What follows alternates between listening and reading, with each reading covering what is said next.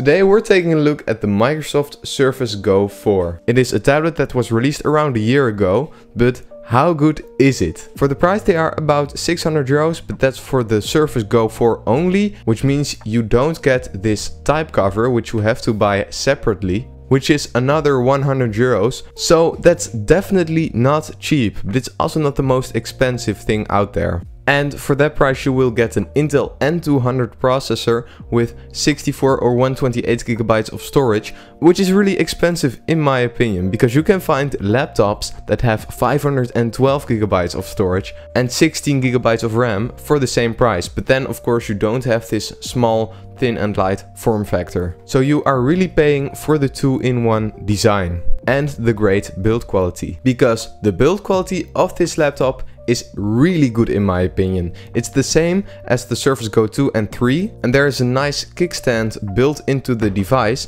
and I think that's great. And you can position it at a lot of levels, and it's also nice that it's built into the tablet, so you don't need a case to put the Surface laptop down. You can't get an angle much more like this or this. And it is about half a kilo, so for the weight it's definitely not the lightest. And here are the power and volume buttons, which work great. There's a USB-C port, a headphone jack and a charging port. What I would have liked to see is a full USB port, but because technology is moving to USB-C, it isn't that big of a deal. And I really appreciate that there is a headphone jack on here. And here on the bottom there's the connector for your keyboard.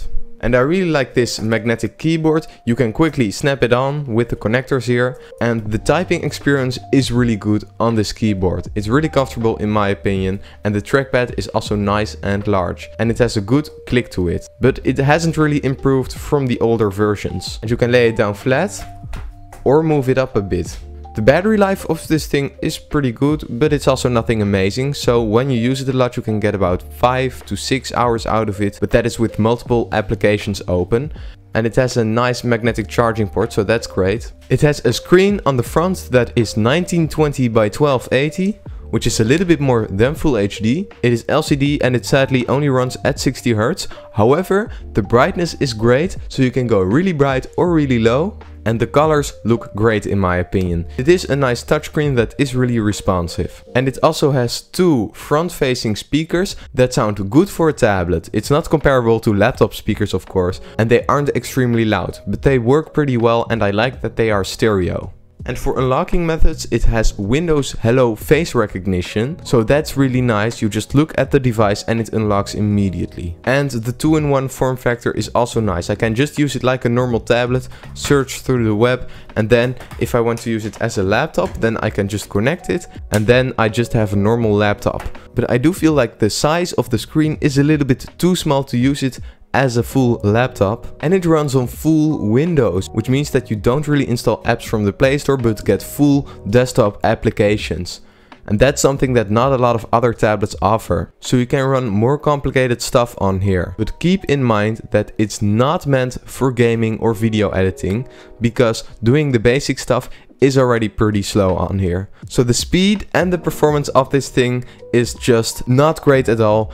When you pay so much money for a device, you expect it to run smoothly and fast. But for example, here I try to open Paint and you can see that it takes a while before it opens. Of course, it's not a big nightmare, but Paint is a very light application, so for the price point that's not great. And even doing basic stuff on here like watching YouTube and looking at videos, yes, it works completely fine. But again, for the price point I expected something better. So typing documents, watching YouTube videos on here, doing Teams calls all work completely fine, but you don't want to do anything more than that on this machine. And it's also not extremely fast for the price. For the cameras, it has one here on the front and the back, and for a laptop they are great. Of course, it's a tablet, so it's not meant for photography, but for doing Teams calls, it's fine. So, should you buy the Surface Go 4? Well, in my opinion, no. So it does have a great build quality, a really nice screen, a headphone jack and decent battery life, but the performance for this price is just not good. You're better off picking up an older Surface Pro for a cheaper price, and then you get a bigger screen and much better performance than this thing. So do you own the Surface Go 4 or are you planning on buying one? Let me know in the comments down below, and thank you so much for watching.